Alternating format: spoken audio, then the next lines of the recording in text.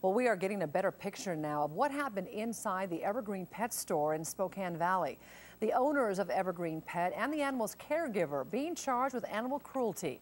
They claimed back in November that the animals were being cared for, even though the shop had been shut down in August for tax evasion.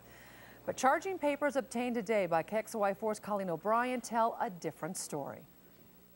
Evergreen Pet today is still being liquidated, though the owners of the store who are being charged with animal cruelty no longer in charge of this store. It's the building's owner. And today it was a much calmer scene, unlike in November when stories of dead, emaciated, feces-covered animals were being told. I was really upset because what I saw in there was just horrible. It was a community of animal lovers in distress back in November when people were let inside the Evergreen Pet Shop to buy up what was left of the animals and products. They need love. They're horrible condition. They need medications. Until now, we didn't know what investigators found inside Evergreen Pet. These court documents provide statements from 3 witnesses, 3 animal protection officers from Scraps, and 2 veterinarians, all who claim animal neglect and cruelty.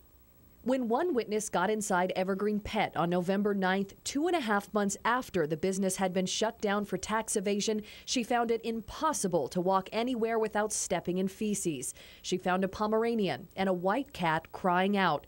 2 doctors from Spokane Valley Animal Hospital testified that the dog was dehydrated, its fur matted and covered in feces. It had a heart murmur, severe dental disease, and toenails so overgrown they were curling into the pads of its feet. The cat couldn't walk, according to veterinarians, was considered emaciated at only 5 pounds, and so dehydrated nobody could draw blood. The only humane option, they said, was to euthanize the cat. Dr. Cheryl Blumenstein said that, quote, malnutrition and neglect contributed to the cat's condition, and it was questionable if even the basic needs of the cat were being met. According to court documents, Nichelle Nerger said that she realized the animals were in poor condition, but blamed that on a, quote, breakdown in communication. She also said that care was not given for just 5 days.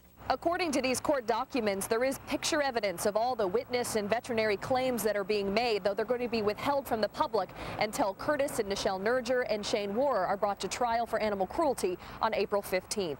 Reporting in Spokane Valley, Colleen O'Brien, KXLY4 HD News.